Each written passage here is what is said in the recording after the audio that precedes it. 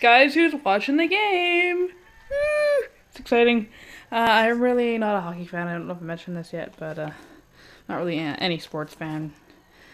But in the Olympics, everything changes, and I always watch the semifinal and the final games, especially if Canada's involved in them.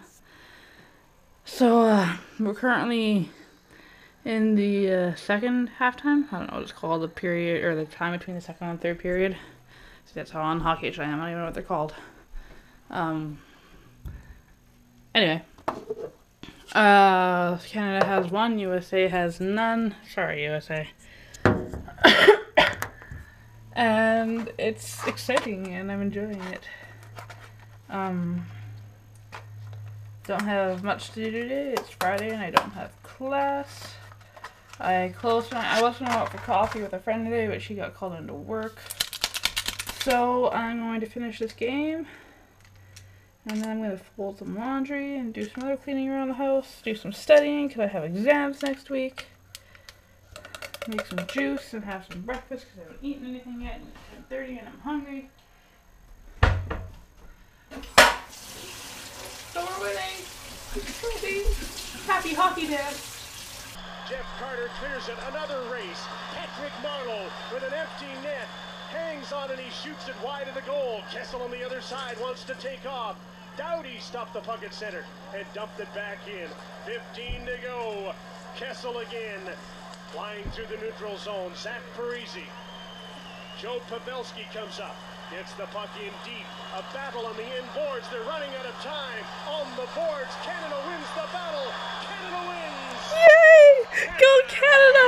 Yay! It's Canada and Sweden for the gold medal. Here's a toy. Oh, look who's got it. It's a race. Go, Shuttle, go! Beat them!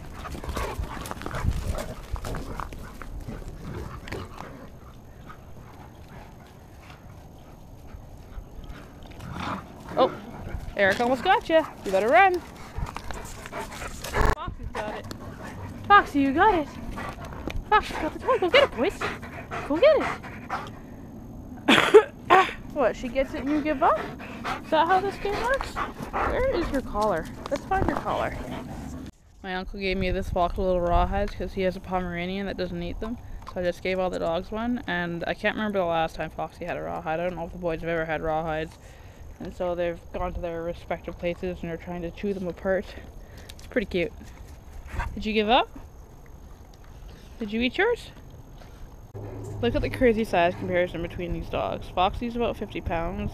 I haven't weighed Eric in a long time, but I'm going to guess he's about 130. So last time he was weighed, he was 100, and he was much skinnier back then. You could see his ribs when he was younger. Took a lot of feeding to get that guy fat.